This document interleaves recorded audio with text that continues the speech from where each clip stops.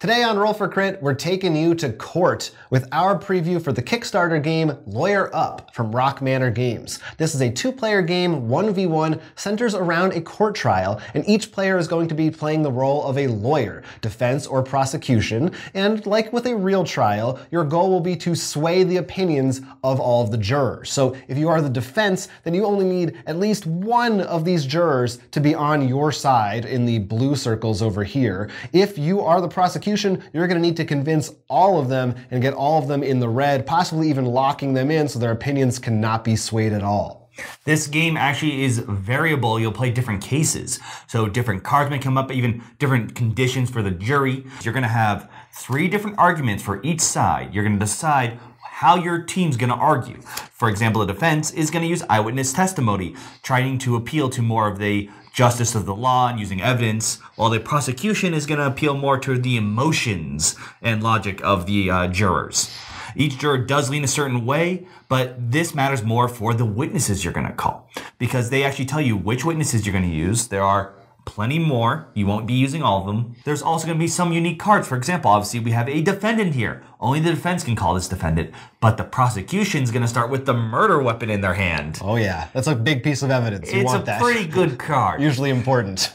Now, what the other big thing that's going to happen in, regardless of which case you're playing, is you're going to have the discovery phase.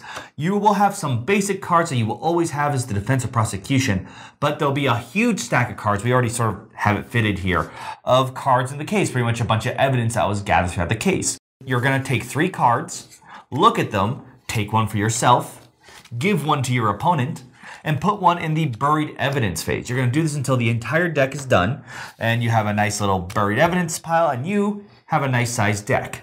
So these cards will have a lot of different symbols on them. Let's pull out some now.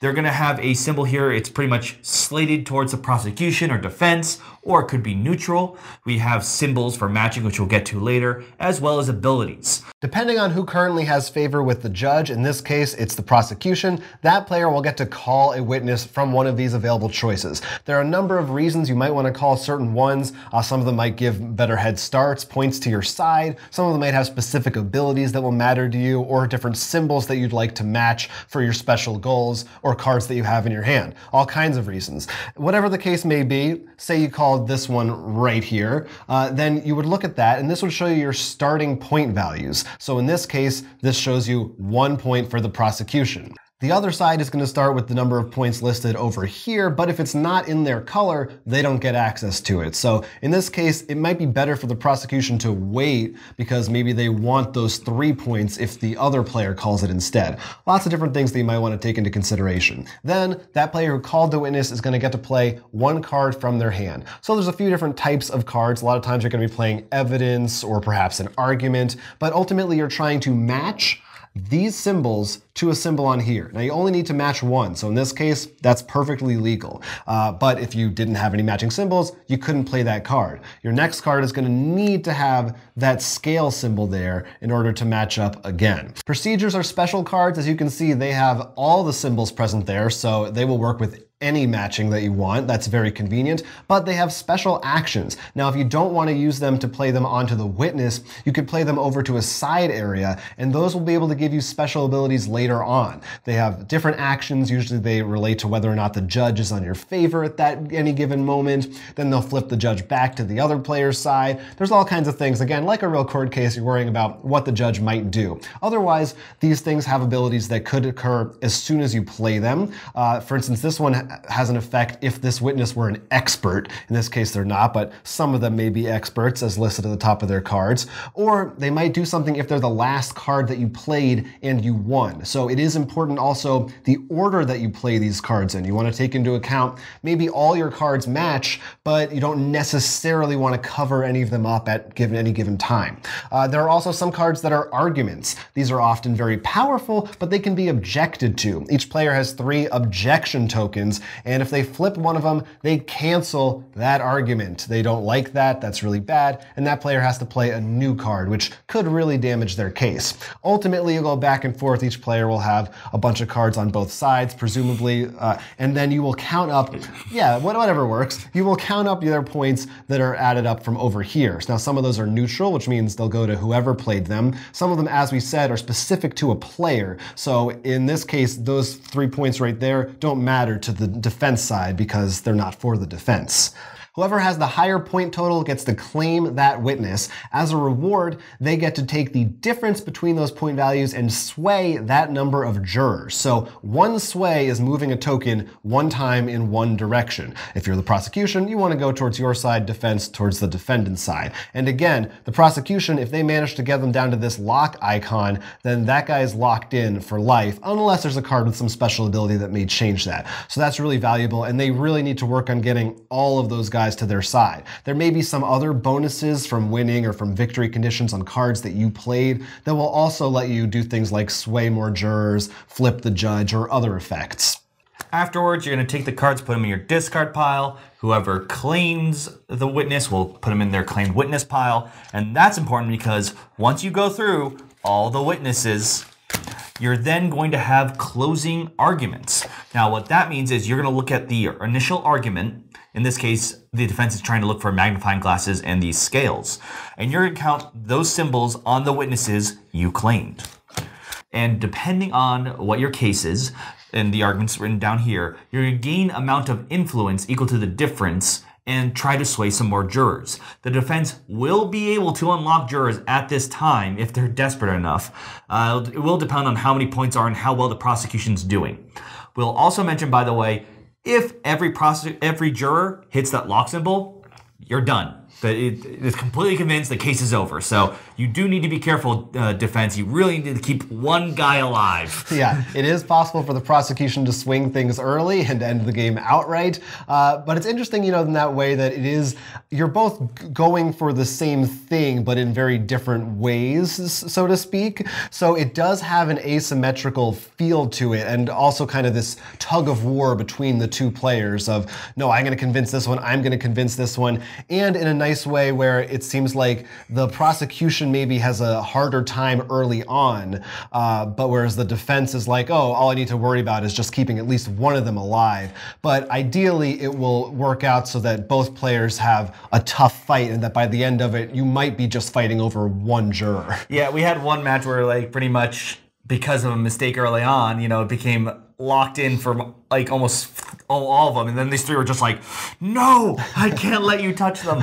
Yeah. But what's interesting to me is a lot of mystery games like Sherlock Holmes or any of these detective games is usually just you're solving the mystery, it's done, that's the murderer. This isn't that. This actually feels like the courtroom case, and actually, it's really funny because a lot of people have said because of things like Law and Order, CSI, a lot of jurors don't like cases when they isn't very clean cut because they think that everything should be very obvious who the murderer is. And this game is that. It's not a guarantee that this person, Jessica, actually killed her father. It's going to be a lot of cards make things very iffy, and I think that makes things a lot interesting. It is a lot more of you're not trying to really solve the mystery. You're just trying to prove if the person's guilty enough or not guilty enough. Yeah, it's up to you to decide what you believe is the actual makeup of the case. All you care about is convincing the jury.